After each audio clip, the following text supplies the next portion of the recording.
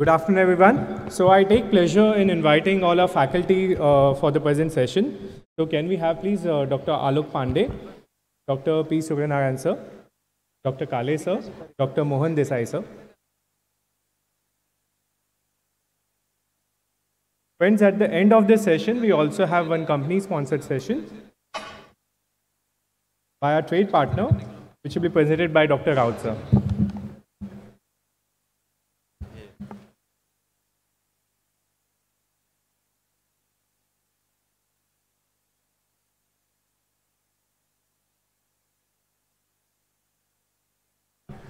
So all of us will have some complexities when it comes to our hip joints, and let's see how we can solve those complex acetabular reconstructions.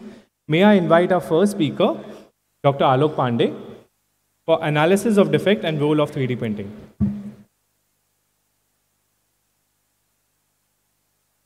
Thank you, Akash. Good afternoon, everyone. Thanks to WIROC Organizing Committee for inviting me for this talk. So I'll be speaking on analysis of acetabular defects and role of 3D printing. Every year, around 1.4 million total hip arthroplasties are performed worldwide, and the number is expected to grow significantly by 2030. Aseptic loosening and osteolysis continue to be major challenges in hip reconstruction surgery. Planning surgical treatment for these conditions require an accurate preoperative characterization of bone loss. So, what are the indications for acetabular revision? Symptomatic aseptic loosening, instability, periprosthetic infection, and progressive osteolysis. Coming to the anatomy, the acetabulum.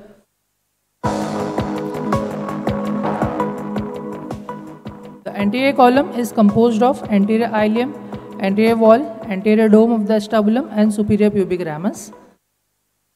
The posterior column is composed of greater and lesser sciatic notches, posterior wall, posterior dome of the acetabulum, and ischial tuberosity.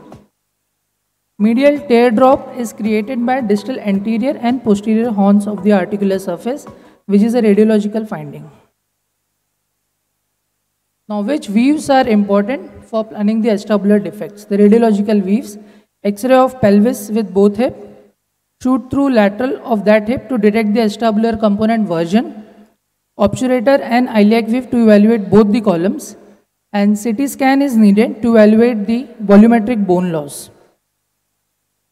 There are many classifications available for the acetabular defect. The common ones are the Paperovsky classification and the AAOS classification. I'll be talking about the Paperovsky classification. It identifies which acetabular supporting structures are deficient. It also predicts which biological augments and synthetic component would be needed at the time of revision surgery. So there are 4 criteria which are needed for the Paperovsky classification. So if we see here, the green bracket will show the center of hip migration. We have to see it from the opposite hip. The amount of ischial osteolysis is shown here by yellow rectangle. The amount of teardrop osteolysis is seen here by red arrow, and the position of implant relative to the cochlear line is marked by the blue line. What is migration of hip? The superior migration is quantified by measuring the distance in millimeter of hip center relative to superior obturator line. Superior and medial migration indicates greater involvement of the anterior column, whereas superior and lateral migration indicates greater involvement of the posterior column. Ischial osteolysis represents bone loss from the inferior aspect of the posterior column. The amount of ischial osteolysis is determined by measuring the distance from most inferior aspect of lytic area to superior obturator line. The types of Paperovsky classification, I'll be showing a video model here.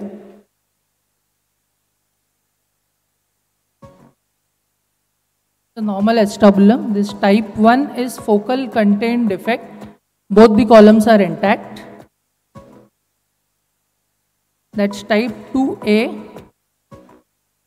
in type 2A, in type 2, the center of migration is less than 3 centimeter, and both the columns are intact. Type 2 has A, B, and C subtypes. This is type 3A, in which the center of migration of hip is more than 3 centimeter. In 3A and 3B both.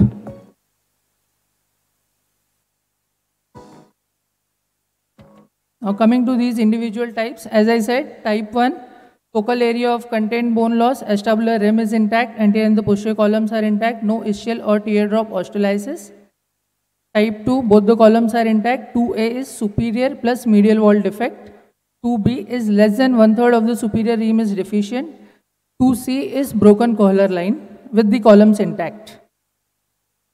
Type 3A, up and out defect, 10 o'clock to 2 o'clock position. And type 3B is up and in defect from 9 o'clock to 5 o'clock position. Complete destruction of teardrop and migration medial to the cochlear line happens in 3B. This is one of the papers for the classification of Paporowski in CORR. Now, what is role of 3D printing? 3D printing is used in complex revision arthroplasty. 3D printing is also known as additive manufacturing. 3D printed custom-made acetabular components have become more common for Paporowski 3A and 3B defects.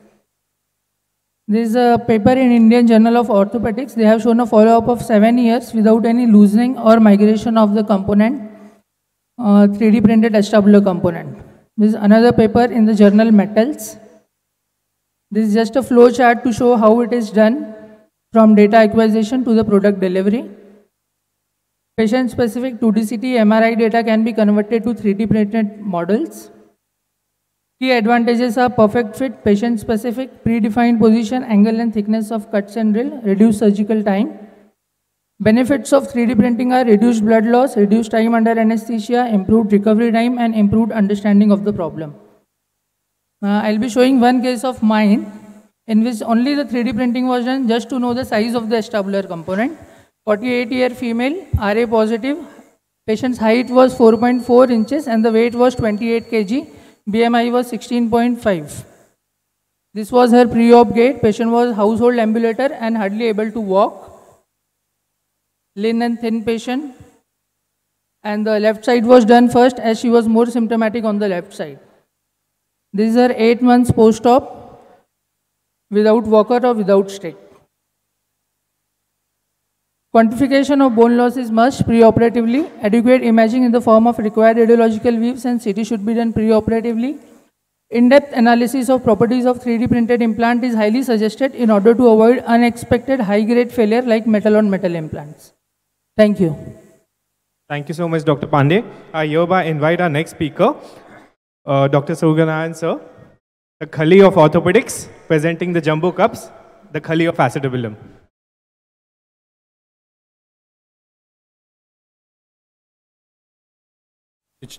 Thank you, Chairman, and thanks indeed for this invite to be at the WIROC, a grand meeting at a grand venue.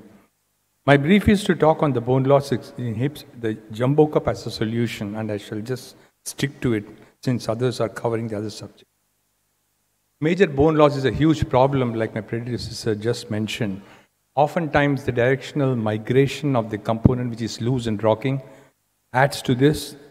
Added to this is the osteolysis and the wandering cups. These subsequently propagate if you let it and not pick up early the loosening and try to procrastinate and delay the revisions. I mean, there are various reconstructive options possible. We have gone through these eras of using the fixed cages to bone graft reconstructions to the current day wedges and augments. Acetabular impaction bone grafting has been a huge thing. I think this is one of the one wonderful technique, very difficult to execute, but as I think has a huge role, very demanding, and technically you need a high volume of grafts. In short, revision acetabular surgery, the workhorse has been the non-cemented cups. We have had intense experience in the revision, the primaries, and it extrapolated into the revisions also. And if you look at the registry data, 95% survival at 15 years and risk of re-revision very much less with the non-cemented than with the cemented. So what is the jumbo cup? It's not a device, it is not a concept, it is just a concept. a substitute method for filling the bone defects and the acetabular cavities which we find all along. So we position appropriately the cup in a stable situation to fill the defects, sometimes bypass the defects, and sometimes we achieve it with just raising the center of hip rotation, which today we know in the revision situation, to a point, it is not bad. But for the sake of definition and documenting, I think there have been some definitions. Whaley and co-workers, they had defined as the elevation beyond 65. That is, men, the cup size more than 65 or the women more than 61, they defined as the jumbo cup, whereas the Mayo Clinic felt 66 and 62, just a play of numbers.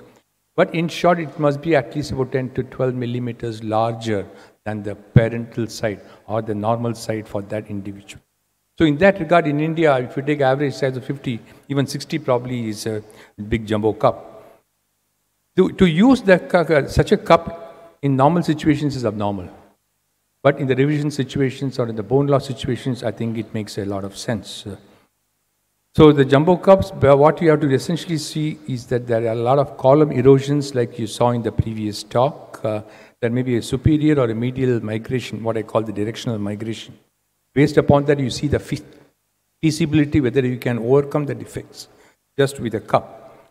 Some benefits of the jumbo cup concept or putting a large cup in the defect is it maximizes the contact area. There is an area of integration is much better. You obviate the need for graft, augments, or any of the things. Post-dissipation is very good.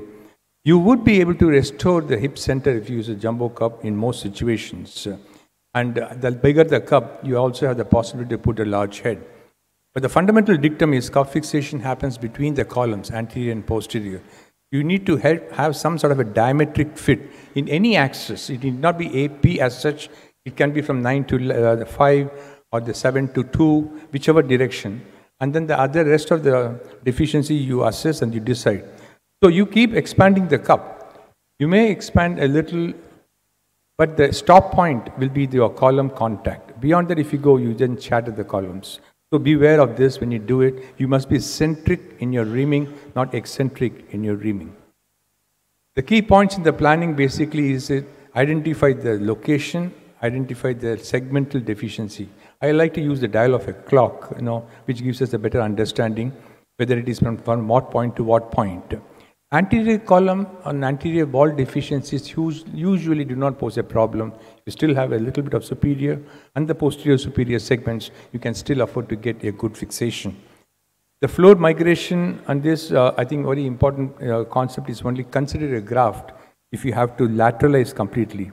Whenever you find sort of a small crescent on the medial wall, you are rather reasonably certain that is the end point on the medial side. You can expand the cup as much as the columns allow you and cover the rest with the graft. Always it's a race, so that's why I suggest you use the highly porous cups for speedy integration. But accessory augmented fixation with screws is often a crucial thing when you use it. But do not hang on a loose cup with some couple of screws, they will always fail. You have to have some fixation and then additional screws to hold it. Just one example of a large cup which you have fixed in this. The two other strategic points you have to make it, restore the hip center or whether you are going to accept the high hip. It all depends upon the pattern and the geometry of the socket. Some limitations and disadvantage of these jumbo cups is you ream the bone often to get a hemispherical surface, but you don't restore any bone, and limited applicability in very oblong situations where you can't have a diametric fit. The disadvantage also is that when you really oversize too much, beware of the fact that it can have an ilial irritation. So iliopsoas irritation could be a major problem and potential hip elevation. And this probably causes some concern we have seen, and then you have got to revisit because patients are rather very unhappy. Be aware of this. In this, you have to look at alternate cups or the eccentric bores in the cups inside liners also. So jumbo revision cups in the retrospective review, it is seen that if you have that problem of a huge, you could probably downsize. Bone grafting is a huge way to downsize it along with the additional of the rings, which have given much better results than isolated graft in the non-cemented cup. The current non-cemented cages, I suppose, give us the access to do these aspects. One example you can also try to do with the augments, which will be discussed in detail in the subsequent cups. So jumbo cup repair for moderate to severe acetabular defects with a large cup have yielded good results. And in conclusion, I can also say a pelvic discontinuity is another great situation where the concept is being more and more applied. The techniques is a very different technique where you expand. Mind you, this pelvic discontinuity has to be a chronic pelvic discontinuity with probably floor soft tissue which should be having as a check rein or the hinge over which you look at it. It's also another good solution. So in summary, I think successful use of jumbo cups is now well established in the revision surgeries. Diametric host bone impaction is very vital. Crucial exterior cover is necessary.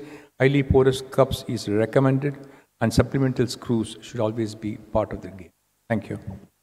Thank you, Dr. Suryanarayan, for excellent. I now invite our next speaker to speak on trabecular metal augments. Is it a clear winner? The speaker is Dr. Abhijit Kale. Thank you. Good afternoon, everyone. So from the jumbo cups, we move to the philosophy of trabecular metal augments. So the Wayne Paprosky's classification is useful and has been described in detail in the previous talk. So when it comes to the management options in uncontained acetabulum defects, the options available are either structural allografts, antiprotrusio cages like Bruce Schneider's or others, or bilob cups, or triflange components, or the porous metal augments. So if we go into the details of these augments, the configurations in which the augments can be placed are either as a flying buttress, or a dome augment, or a footing augment. The flying buttress augment is essentially used for a superolateral rim defect as seen in Paprosky's type 3A. The concept has been derived from a civil engineering concept, mainly from the Gothic architecture, where it tends to support something and prevents it from falling down, and the thing which supports is not in contact with the ground, hence the term flying buttress. So in a presence of a superolateral defect, if one weight bears, there is a chances of the cup migrating superiorly and outwards. So to prevent that, if a support is given on the superior and outer aspect, this force can be negated. So when this cup was fit in, one can see that it's rotationally unstable and one can appreciate a superolateral defect. So an augment is placed on it. The problem is only selective size augments are available starting from size 52, 56 or 62, and you will have to select the one which fits best for the patient for that size. Then the template is initially held with K-wires over which an augment can be placed. All this is done with the trial cup in situ. Over the guide wires with a good purchase, then the augment can be fixed with screws, and finally one can go ahead with placing the cup and try to get an antero-posterior capture, or else Dr. Suryanarayan says a multi-axial capture. Coming to the second configuration is the dome augment configuration, which is used for superomedial defects, that is Paprosky's type 3B, the elliptical defects.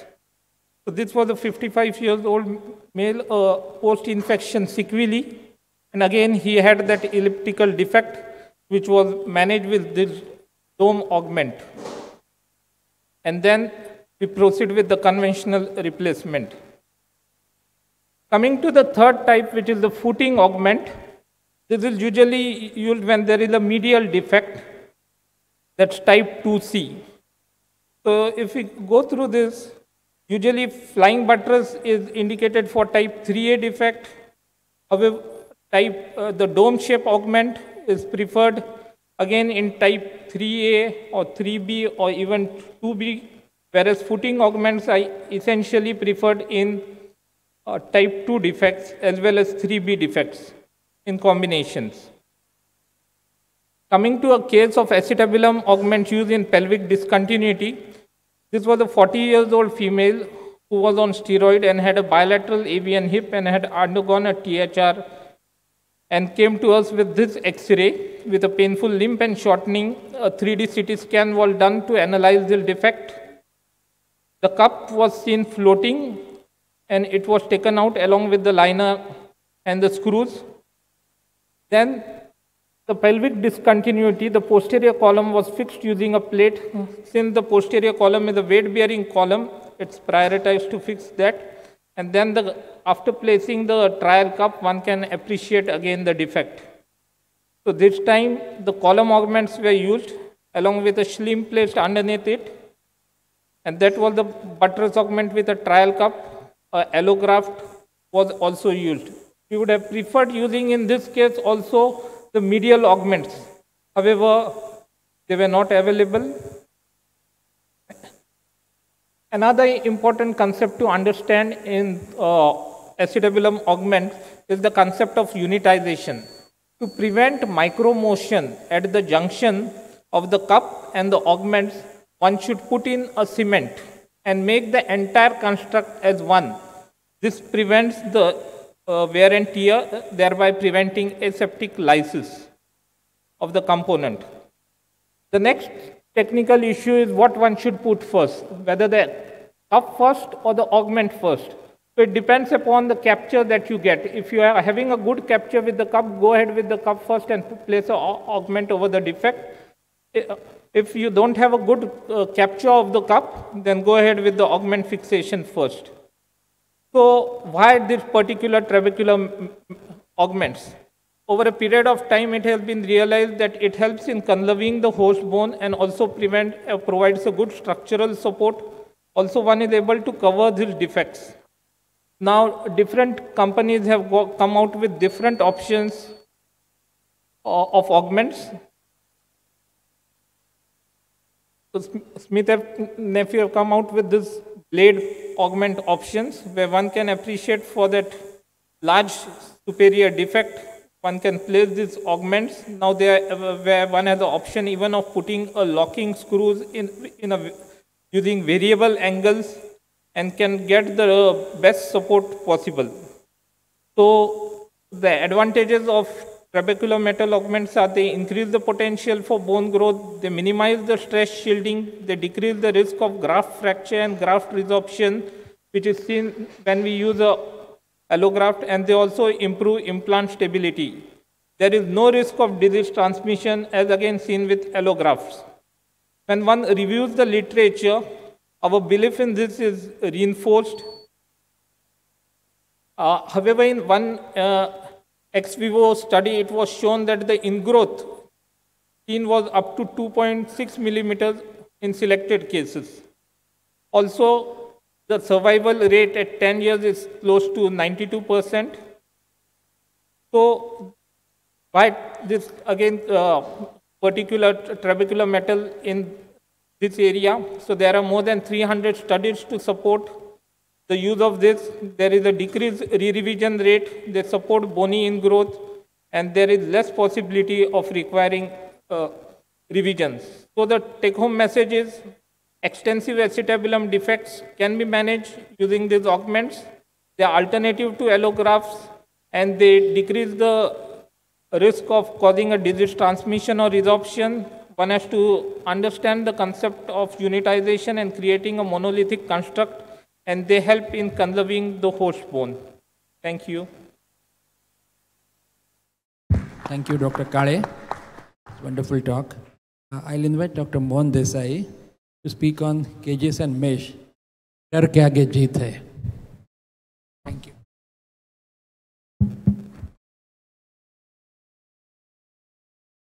I had previous talks, and the question comes to our mind is whether these cages are should be thrown in the basket. There are role of cages in the acetabular defects, and they are still in vogue. The standalone cages with the cemented cup with impaction grafting or with the massive allografts is going down. But the cup and cage construct can be used in pelvic discontinuity. There are many other ways to use these cages, which we'll discuss. And cages which can take up uncemented cups, or few cages even have potential to osseointegrate. So these are various types of cages that we can still use. Are they outdated? They are time tested actually. The advantages is that they act as an internal splint or the bridge till the biology takes over. They protect the graft from stresses. They are cheap, and the cup is cemented, so it is independent of the way the cage is inserted, easy to insert. But disadvantages is that there is no biological potential. They cannot osseointegrate, and there is, as highlighted, there is mid-term failure because either bending or breaking or pull-off. So that was a classical article by Muller where he used it for dysplastic hips, and when the cage failed in mid-term, he used another ilioischial cage, and the cause of failure was because the cement was between, there was no bone, or the cage was not resting on the host bone well. The newer implants, as the trabecular augments, have really made this cage redundant. These trabecular augments are considered biological options, whereas conventional cages are considered non-biological options by Paprosky. And the failure of cages is mainly technical or biological failure. That is, the graft is supporting is not fails to incorporate. That's the classical way. This is ilioischial type of cage. It is a Busch-Schneider cage, and where there is a lot of misconception in the many surgeons. We put this is a conventional way. We put in a cage first and then cement a cup in it. We have various types of prototypes of this. The Busch-Schneider, the Gans, these are reinforcement rings, Muller supporting acetabular reinforcement rings, and they work. They reduce the stress at the inner socket by around 35 to 47%, and they are non-biological fixation, and they work well when there is no pelvic discontinuity. We still have these newer companies making this that suggests that it has a place. The failure causes may be various causes. It may be type of the allograft, freeze-dried, fresh frozen, so on and so forth, or irradiated, healing potential of the host tissue, the opposition of the graft and efficient offloading of the graft by the cages. We have another, which is interesting concept, which is a cup and cage construct. This is different from your conventional one, where we have cup first, which is trabecular cup, and over it we lay the cage. The cage basically offloads the stresses on the cup while it is being incorporated. So this is something different, and we have different types. Either it is full cup cage or half cup cage construct, which we can use. That you can use this in the pelvic discontinuity. If you see the survival rate of these cup and cage construct, if it is without pelvic discontinuity, it is around 91%. If it is with discontinuity, it is around 88%. So they work very well, and it is one trick in our armamentarium in these huge defects. If you compare the complication rates of these cup and cage constructs with the other options which are available, which is other one is custom triflange cup, the complication rate is the least in cup cage construct, around 20% with 8% revision rate, whereas custom triflange, the complication rises to 29%. And if you use a conventional anti-protrusive cage, there are very high complication rates. We have few cages which can take uncemented shells. So the prototype is octopus, which did not have any biological active coating there, but it could take uncemented cup. Is phased out now. But we have another cage which has coating, which can osseointegrate and also still can take uncemented cup there. It has, you can put it in 6 different options of version and the inclination by dialing it in. So that's one of the options. So take home message is, the conventional cages are on the way out. They are non-biological options. We can use the cages with the cemented dual mobility cups also. The Alan Gross has used this cage temporarily as if in an infected hip as a first stage. Whenever we are using a hemispacer, there can be further loss in the acetabulum. So you can use this cage and use that hemispacer to prevent the further loss. Cages with the biological acting coating are useful. They take up uncemented cups and they have potential for osseointegration. Cup cage, full and half are evolving is a useful concept. But look at the right side, the marker, the cost is progressively increasing. Thank you.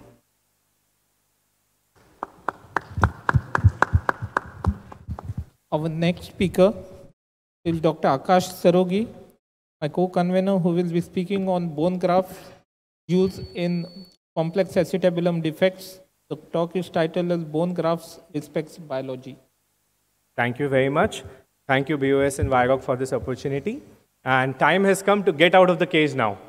So, let's talk about some biology. Everyone is talking about metals and metals and metals for all the bone loss that has happened. So let's respect biology. Number one, how do I evaluate the defect? So we have the pre-op X-ray, the pre-op CT scan, and of course our intra-op finding, which gives us the real picture of how much the bone loss is there. What classification system should I use? Of course, we all have been trained in the Peprosky classification. Many of us find it like a maze, where so many things need to be really understood to know what Peprosky class it goes into. There are simpler classifications available which really guide your treatment. The one which is quite famous in the Western literature now is the ADC classification, where type 1 is the contained defect, type 2 is uncontained defect but not classified as structural loss, type 3 are uncontained defect which are more than 1 centimeter and now classified as structural loss, and type 4 of course is pelvic discontinuity. So which grafts are available for what defects? If you look at the original article by Peprosky, he could have used graft for every single bone loss case, right from type 1 to type 3B. However, being more realistic in today's era, do we use graft for all cases? The answer is no. For most contained defects, we use large cups, which we talked about, jumbo cups with or without the bone grafting. For type 2A, 2B Peprosky and ADC type 2, impaction bone grafting has proven its mettle. For 2C, grade 3 and ADC type 3, there is the role of structural bone grafting. Let's talk about some tips and tricks for impaction bone grafting. So of course, it's a fresh frozen allograft or an autograft of the patient in a complex primary, which helps us with the impaction bone grafting. We make pea-size grafts, as you can see in the picture. Fresh frozen is definitely better than freeze-dried. We need to give a lukewarm wash to take out all the fat, which ends up giving a good impaction. Results with IBG. So there is very good outcome, and we have thousands of papers talking about this. This is the study that I did in Wrightington, which was a 10-year follow-up study of 126 patients. About 53 had impaction bone grafting, 73 were done without impaction bone grafting, with similar demographic profile and similar acetabular bone loss. And as you can see, loosening of the cup, you can see in one case in the impaction bone grafting group and in about 4 cases in a non-impaction group. If you see the revision rates, only 2 patients were revised in the IBG group for cup loosening, whereas it was 6 in the non-IBG group. So mean time to revision, so once you have done the case, so about 14.5 years in the impaction bone grafted patients and about 10.9 years in the non-impaction bone grafting patients. This was a typical case, as on the right-hand side you can see a protrusio, a well-done cemented hip. Of course, there is some linear wear of the plastic, but still a well-fixed hip, doing well even at the end of 18 years. Tips and tricks for structural graft. So we need to use smaller size grafts. So we may see that the defect is too huge, and we may take an acetabular graft from an allograft, which may be very big. We need to cut it down because there will be more stresses with a large size graft. This was the original technique which was described in the Peprosky article, where he used a 7-shaped, if you can see in the picture, a 7-cut graft, that the hanging part of the 7 will fit on the ilium so that he can put screws from there, and those screws will not get into the way of rimming. The trabeculae and the screw direction need to be towards the dome of the acetabulum, so they are parallel forces. What is the long-term outcome of structural grafts? So this was a study done by me at Wrightington. So this had a 5 to 40-year-old follow-up in cases of DDH. We looked at all the revisions. So what was the most common cause of the revision in these cases? Loosening of the cup. And when it came to re-revision, again loosening of the cup. So loosening of the cup was the leader in cases of revision for DDH. So all the revisions that were done, we looked at which were the primary cases, how it was done. So in about 21 cases of 88 revisions, the structural bone graft was used as a primary procedure. Whereas in 67, there was no structural graft that were used. If you look at this, in a revision of these cases, where a structural graft was used, only impaction bone grafting was required for revision, because primarily some bone was reconstituted with the structural bone graft.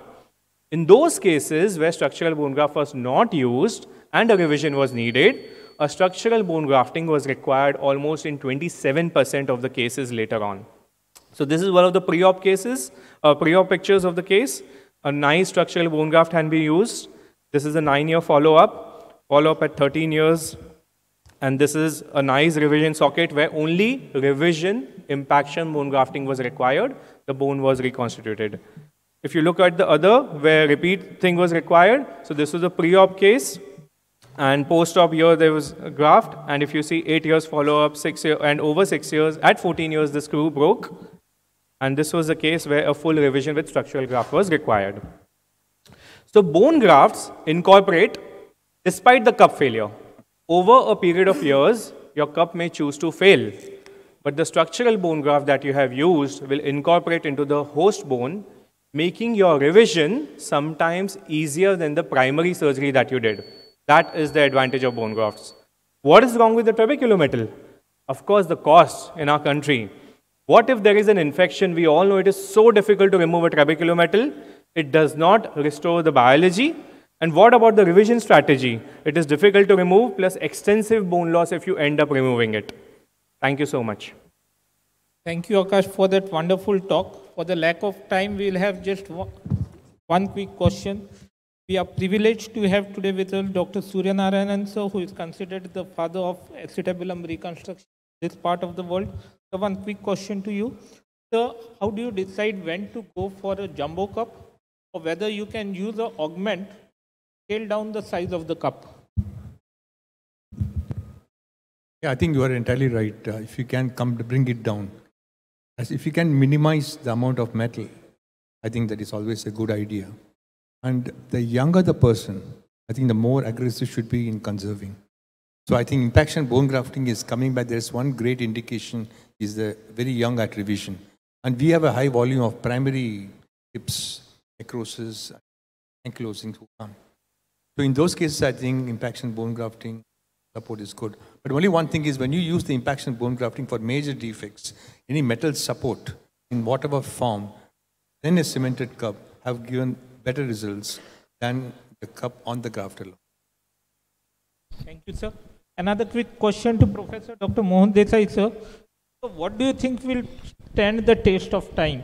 The acetabulum augments, the jumbo cup, or the cages, or even the graft?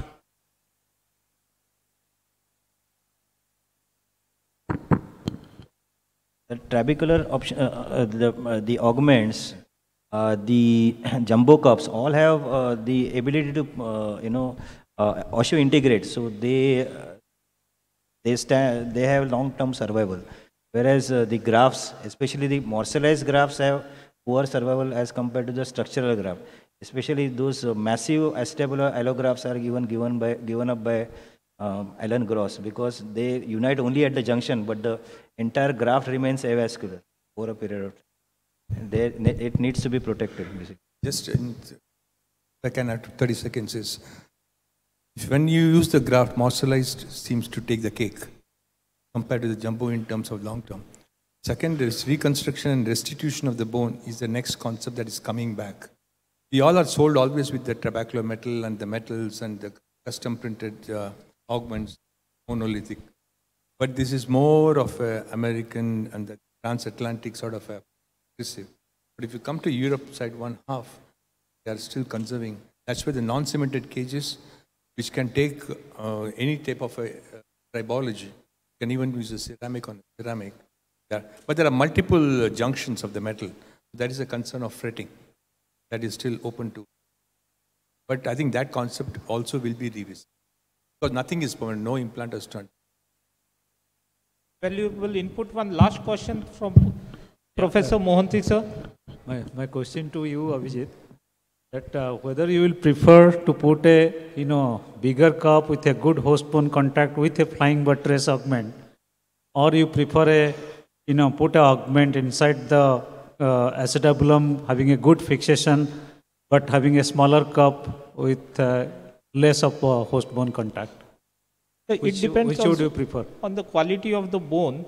So basically, if it's a dysplastic scenario, so usually the best quality of bone is available at a higher level in type 2 and 3 dysplasia. So there we tend to go for a bigger cup, higher hip center, whereas when it comes to type 1 and 4, the best quality of the bone, where according to Wolff's law, the bone formation would be better, we tend to scale it, get it down and put it over there. Your comments, please, on this. Yeah, I think I would prefer, once you are going to put a bigger cup, the augment metal is better. I think you can unitize it and get it done. Where the direction now is going is you are printing the metal to as a monoblock thing, so there is no junction also. So I would prefer a smaller cup with an augment, especially in a slightly augment defects, and as little as possible. Yes, but the very young, maybe a graft. Big.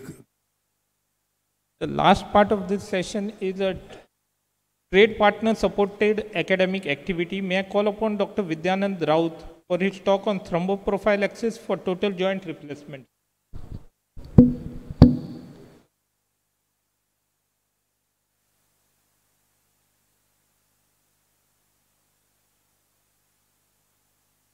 Thank you, Abhijit. So this talk is on thromboprophylaxis for total joint replacements. As we all know, deep vein thrombosis or venous thromboembolism is a very dreaded complication, and if there is no prophylaxis, the incidence is quite high, both in THR and TKR, almost to the tune of 50 to 60%. So it is mandatory to use some form of prophylaxis. And we have a host of anticoagulants available. We have the heparins, enoxaparin, deltaparin, then we have a vitamin K antagonist, that is warfarin, and we have the oral drugs like dabigatran, rivaroxaban, and now apixaban. So which one do we select and how? So the era of the 90s was the warfarin era. There was nothing much available. Then came dabigatran, then came enoxaparin in the 90s, in the 2000s.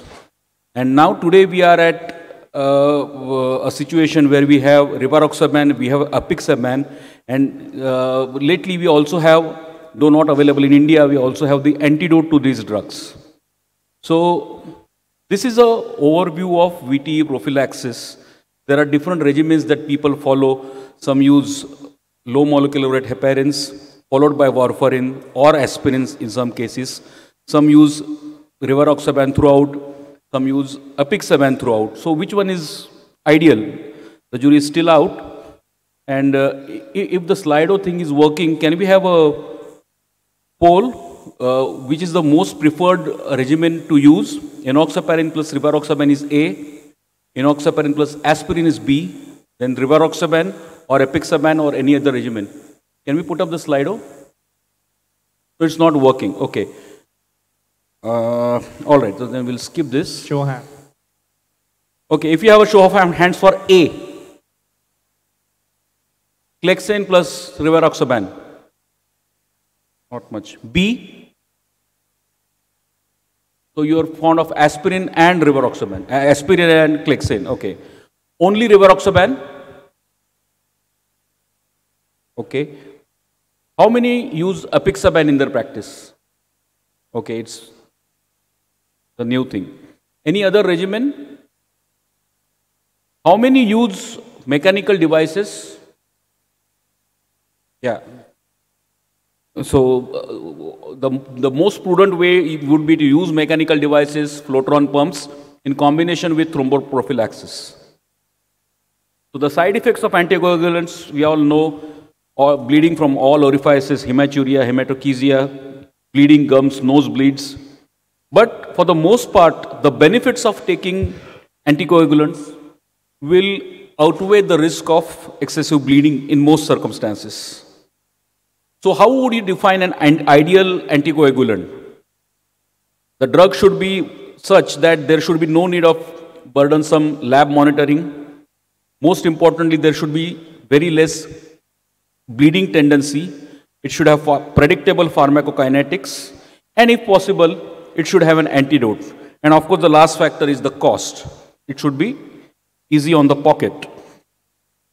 So the oral anticoagulants that we have today are dabigatran, apixaban, rivaroxaban, and edoxaban. Edoxaban is not approved here in India, but it's used in Japan. The new kid on the block is apixaban. It was approved by the US FDA in 2014, and it's been marketed in India 2022. I mean, just a few months ago. So it's a oral factor 10A inhibitor, has a rapid onset of action, a 12-hour half-life. It is very safe to be given in renal compromise, and absorption of the drug is not affected after a high-calorie meal. And if you compare with other NOACs like rivaroxaban or edoxaban or dabigatran, the one thing that stands out is a significantly lower risk of bleeding compared to these other oral drugs.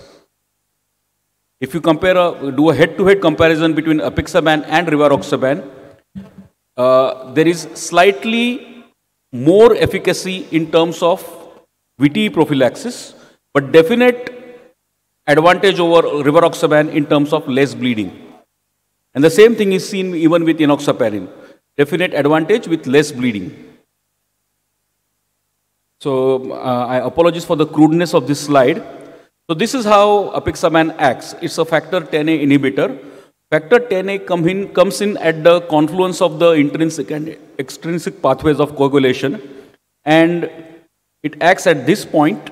Even rivaroxaban, for that matter, acts at this point, and it prevents the coagulation cascade. So the greater the level of factor 10A inhibition, the greater is the efficacy of the drug. This is because factor 10A is generated much earlier in the cascade than thrombin. The pharmacokinetics of this drug are pretty convenient and favorable. The bioavailability is about 50%. Elimination half-life is 12 hours.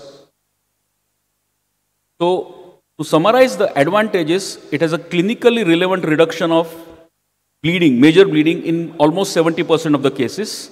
It is safe to be given in patients with renal compromise and with advanced age. There is a better safety profile found with apixaban compared to almost all other drugs. Adverse effects are there, but nothing to be scared of. Some minor bleeding here and there, sometimes very rare. Nausea, GI bleeding, which can be tackled with PPIs. Dosage in VTE prophylaxis in THR. The drug is to be given as 2.5 milligram twice daily for 35 days for THR. And for TKR, same dose, 2.5 milligram twice daily for 12 days. Salient points of the drug: it's a factor 10A inhibitor, has a 12-hour half-life. There is no lab monitoring required.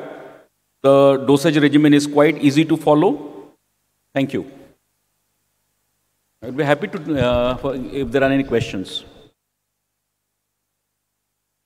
Regarding the rivaroxaban, I would like to ask all the panelists also, like, is there any experience with the wound healing issue, like wound gaping without any infection because of the anticoagulant use? All the panelists, any of the panelists? Suryanarayan, sir, would you like to take it? No, we were part of the phase 3 trials for rivaroxaban at that time, but we did not find any sort of increase bleeding, though my colleagues, others too, did report occasional but not so very common of bleeding. So it was not much of a big difference, but tolerance-wise there were some issues. But of course we use only aspirin along with compression devices. So if you have a patient who has got MI or stroke, so when do you start aspirin along with this? Because one is preventing DVT, the other one is for stroke or for MI. So when do we start using aspirin with these VT antiprophylaxis? Aspirin, aspirin can be continued, need not be stopped, sir. Can continue. The old regime of stopping aspirin pre-operative and all is more or less given up. You can continue. Clopidogrel needs to be stopped 7 days before, but aspirin can continue. Yeah. Dr. Mohanty? Yeah, just ecosprin 75 can be continued, but 150 needs to be stopped. Some people take ecosprin 150 milligram. That needs to be stopped. My question to you, Vidyanand, that what about the safety profile of apixaban in presence of liver disorders? You told about kidney failure, it is safe drug. What about liver disorders? We know that rivaroxaban is there is some issues with the rivaroxaban using in kidney failure as well as liver disorder. About 25% of the drug goes through the kidneys, remaining goes through the hepatobiliary clearance. So yes, if there is a liver compromise, then we'll need to scale down the drug. Thank you, sir. Thank you, Dr. Vidyanand Raut. For the sake of the time, we conclude this session. On the behalf of the organizing committee of WIROC MAX and Bombay Orthopaedic Society, I thank Dr. Subodh Mehta and Dr. Rahul Rane for chairing this session.